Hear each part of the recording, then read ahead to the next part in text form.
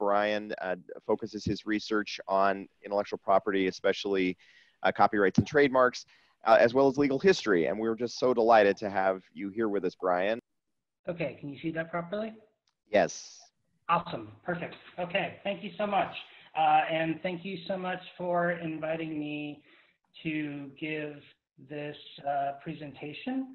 I wanted to start with an anecdote, tying the story that I want to tell to the current moment in time. So shortly after the onset of the coronavirus pandemic, the Internet Archive, based in San Francisco, introduced a new and expanded program related to its existing projects of sharing various kinds of materials in a free and open access format to the public. And they referred to this new project as the National Emergency Library. And in a nutshell, what that was intended to do was compensate, at least to some small degree, for the fact that people who relied on access to physical libraries and research libraries no longer had access to them during the pandemic, right? Libraries had closed down. People couldn't check out books, people couldn't use research collections, and as we all know, people rely really heavily on public libraries of all different stripes. And the thought behind the National Emergency Library was, well, unusual circumstances call for unusual responses. And so what the Internet Archive decided to do was to expand access to the controlled digital lending that they had already been doing. So essentially, on a long-standing basis, they'd had a program of digitally lending works to patrons of the library when they owned actual physical copies of those books, but the patron in question couldn't come to the library itself and get that physical copy. And in fact, it was sort of like having closed stacks where you didn't actually have to go into the stacks and get the book. They just treated the digital version as the analog of the physical version and would check each digital version out to one person at a time.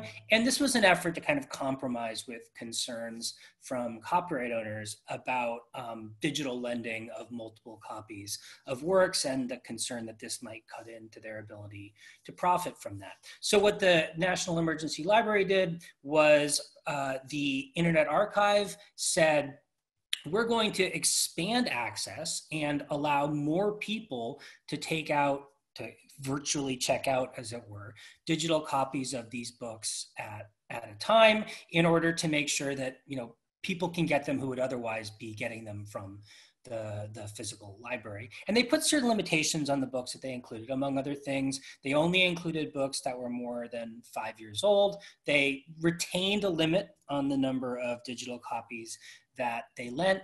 And if any author or publisher objected to a particular work being included in the National Emergency Library, they stipulated that they would remove it from that lending request and or that lending program. And essentially the idea was that, look, books that are more than 5 years old typically have very limited commercial value in the first place. You can opt out if you're concerned that this distribution is going to be bad for your business model. And the reality that they found was most people use the digital library primarily as a reference tool. So they'd look at the books for a brief period of time and then get rid of the file. So it was essentially people checking citations or reading particular passages, this sort of thing.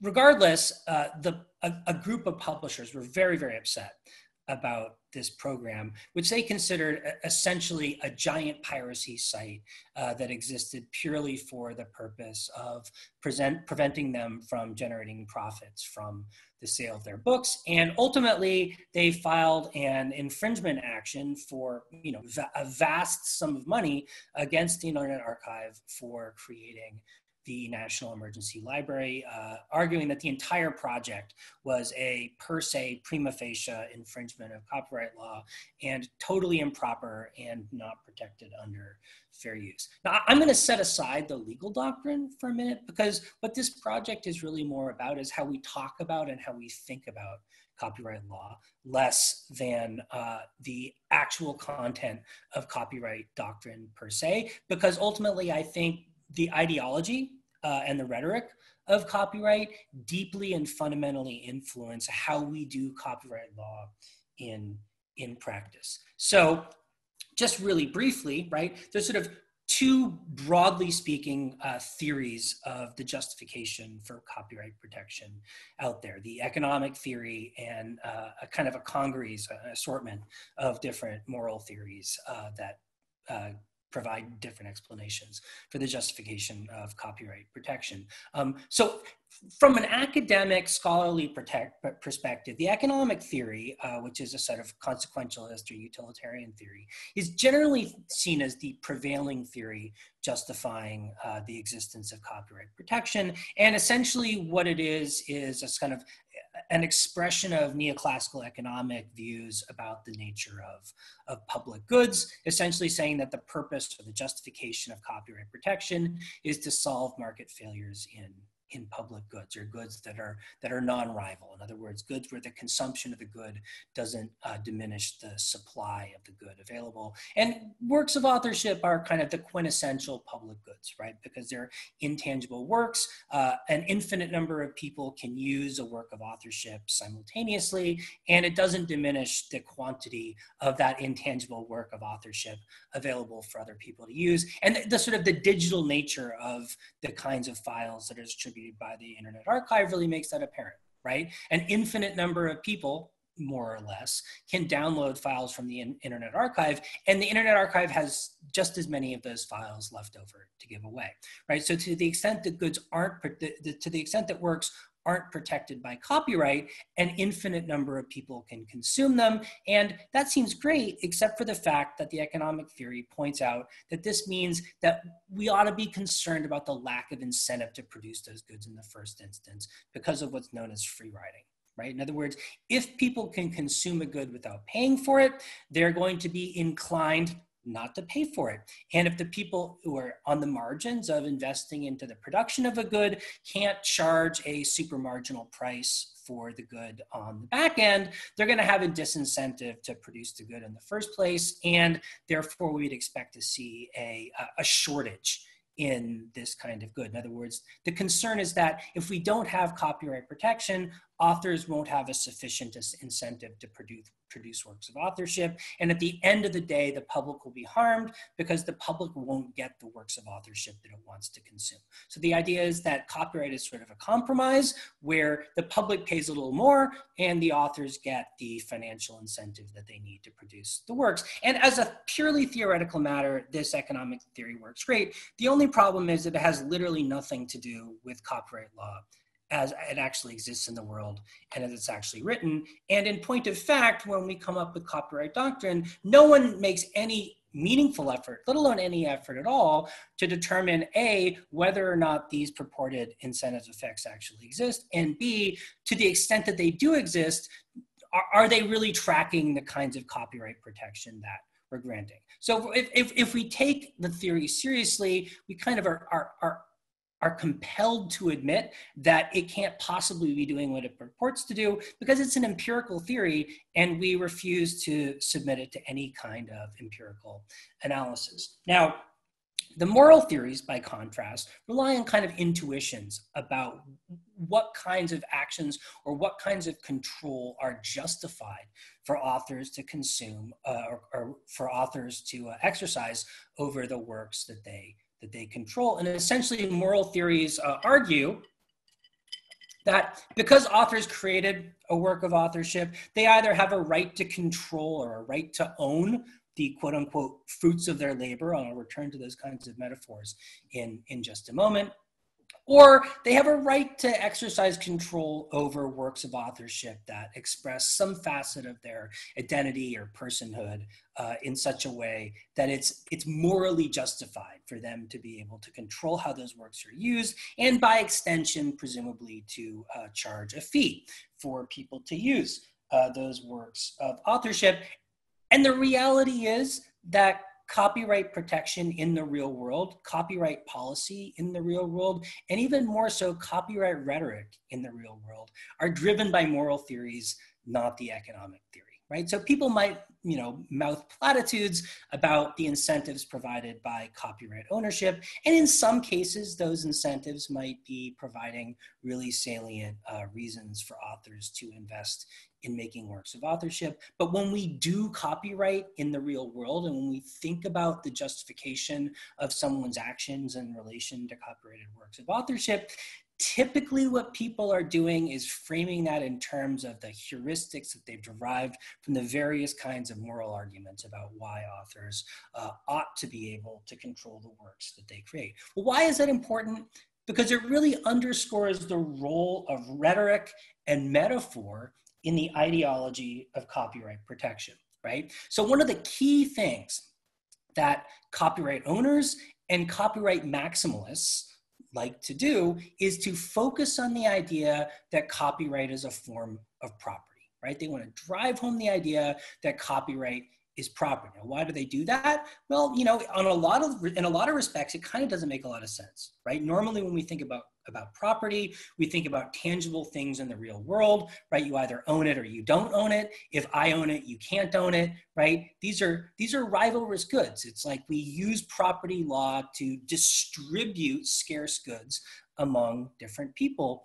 Works of authorship don't have that quality, right? There's no scarcity when it comes to works of authorship. They're purely non-rival, so there's no reason to be concerned about the kind of scarcity management tools that we normally use property for.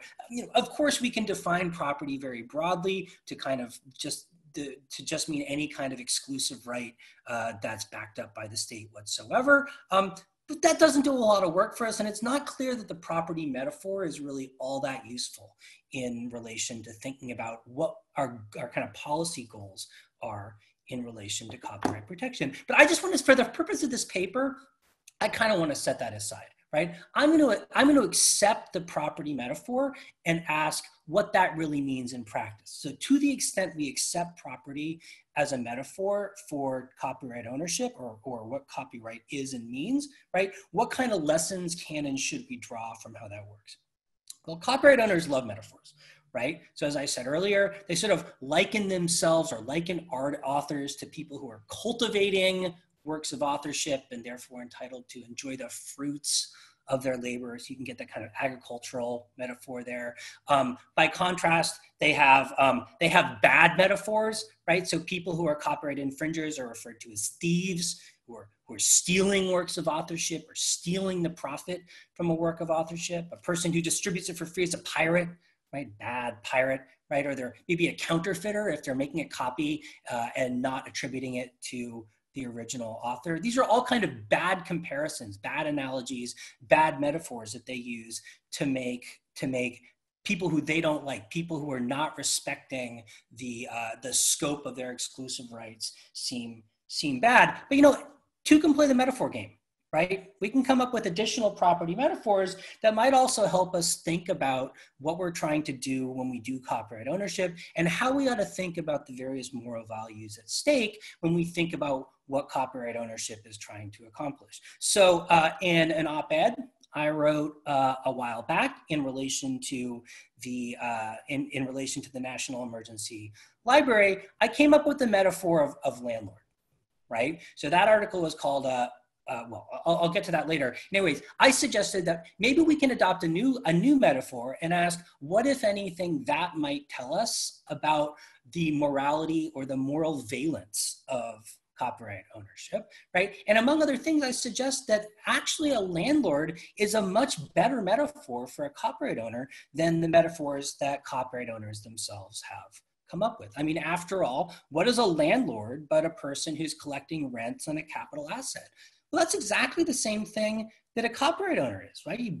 You acquire a copyright asset, that's a capital asset in which you've invested resources with the expectation of gathering rents from consumers in the future. In other words, as a copyright owner, your investment is in light of the rents that you hope that investment will generate, right? And in fact, right, we have plenty of housing policy kind of encouraged to provide an incentive to invest in the generation of housing stock and capital goods of that kind. The same exact thing is true of copyright policy. The explicit purpose of copyright policy is to encourage investment in a particular form of capital assets, namely copyrighted works of authorship, right? Again, another really nice correspondence there. Of course, you know, we might break down that metaphor a little bit and say that, well, on some level, authors are in a sense the builders who are creating the capital asset using the capital invested by publishers, right? So maybe the authors are more like the contractors, and the ultimate copyright owners are more like the landlords who are doing the renting. But of course, that's the typical breakdown when it comes to how copyright ownership plays out in practice, right? Most authors aren't ultimately the copyright owners who are distributing their works, especially in a commercial context. They typically sell or license those works to a publisher who ends up doing that kind of work on their behalf, right? So the metaphor still holds pretty well, I think. And in any case, just like it is with when it comes to housing stock, right? The authors can also be the copyright owners and engage in that same kind of practice on various scales, right? So actually, I think the landlord metaphor is actually a really helpful one for thinking about what exactly it is that copyright owners are doing and what the kind of financial relationship between copyright owners and their audience actually is, right? Well, no, what's the problem with that, right? I mean, everyone loves landlords, right? I mean, everyone thinks landlords are great and that this is a fantastic sort of social arrangement. I mean, of course not, right? So I was really fortunate earlier today that I came across this question on Reddit, right? Somebody wanted to explain to his girlfriend why he didn't want to be a landlord. Why? Because he thinks landlords are gross, basically. Right. And another example I really like is a group of property owners in Cambridge, Massachusetts, formed what they refer to as the Small Property Owners Association, right? Because they realize that being called a landlord is kind of a dirty word for a lot of people, right? So most of the metaphors, or all of the metaphors that copyright owners like to use, are metaphors that paint them in a very positive light. They're kind of like yeoman farmers tilling the land and producing these fruits for people to ultimately consume. And the people who are not acting in the way that they want to, the people who are arguably infringing on their property interests, are thieves and scoundrels and pirates, all these bad people. Well, all of a sudden, these kinds of morally laden metaphors that copyright owners use in order to generate, perpetuate, and encourage the kinds of heuristics that make the general public see them as working in their own best interests and see infringers as doing something wrong, start to break down, right? I mean, if copyright owners are actually just landlords, all of a sudden, you know, maybe they're entitled to collect the rent, but there's no longer the same kind of moral valence to it. Right? All of a sudden, it's not like they are, you know, pure as the driven snow and highly deserving of the kinds of returns that they want to make on their assets, right? All of a sudden, they look like they're just charging as much as they can get, just like any landlord would, right? They're just looking to extract the maximum value out of whatever it is that they produce. And unsurprisingly, when TechDirt produced a series of OK Landlord apparel based on my op-ed, the response from the kind of pro-copyright camp was predictably negative, right? They were very unhappy about this particular metaphor and did everything in their power to object that it was an unfair comparison to say that copyright owners are like landlords. Unfortunately for them, I didn't see any particularly compelling arguments as to why the metaphor was unfair or why we shouldn't use it at least as extensively as we use the alternative metaphors that they've proposed. And really, ultimately, I think why this shouldn't be a controlling metaphor that we think about, given its really nice correspondence to how the market for copyrighted works of authorship actually functions. So to bring it back to the National Emergency Library, right? Why is this idea helpful in that context? Well, again, like I said, the National Emergency Library was in effect an effort to do digitally what we would normally do, with a physical library. And the copyright owners and the publishers were super duper upset about this and struggled mightily to distinguish what the Internet Archive and the National Emergency Library was doing from what a brick and mortar library was doing. Because on some level, they recognized that people love libraries, right? And the arguments about incentives, the kind of policy arguments they like to make, just don't work with respect to libraries, because of course, libraries predate the concept of copyright. And more than that, the fact is that to the extent that consumers have positive feelings about authors, they have arguably even more positive feelings about libraries, right? So to the extent the Internet Archive was able to characterize what it was doing as effectively providing library access, that was very uncomfortable for copyright owners. They wanted to characterize it as something else, something pernicious, to sort of kind of try to establish a firewall between a library and this kind of attempt to provide additional digital access, and to characterize what they were doing as something more akin to piracy or stealing, as opposed to lending books to the public for intellectual edification, right? Well, I think the landlord metaphor does a really good job of kind of undercutting a lot of the claims that the publishers are making, because among other things, they filed a infringement action against the Internet Archive for a vast sum of money, right? All based on statutory damages, which, are indeed part of the Copyright Act and something that they're legally entitled to ask for, right? But the underlying complaint that they made was, well, you're really, really harming the market for the works in question. The problem is that they never actually made out any factual evidence that the market for their works was ever affected at all. In other words, what they were doing was objecting to the Internet Archive National Emergency Library in principle and using statutory damages as a bludgeon with which to beat them, knowing that the principle of the National Emergency Library was one that was very corrosive to the kinds of structural and institutional arguments that they wanted to make in relation to how copyright works in the moment. And I think the landlord metaphor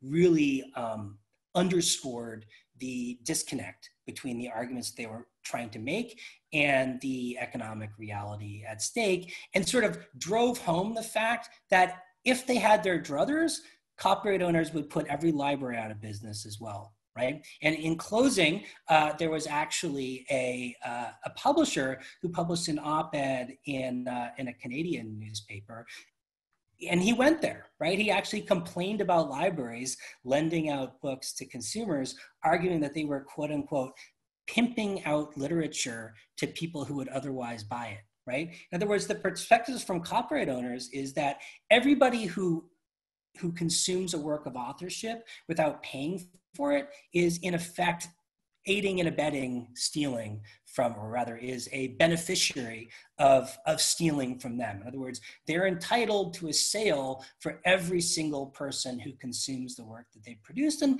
one can only imagine that they have similar thoughts about doctrines like the first sale doctrine, which permit the sale of used books in the first place. So what I'd like to suggest is thinking about this alternative metaphor for the copyright market and for copyright ownership might help undercut some of these moral heuristics and encourage us to think a little bit more cynically perhaps, or a little bit more objectively about the nature of copyright ownership and what we're trying to accomplish when we do it.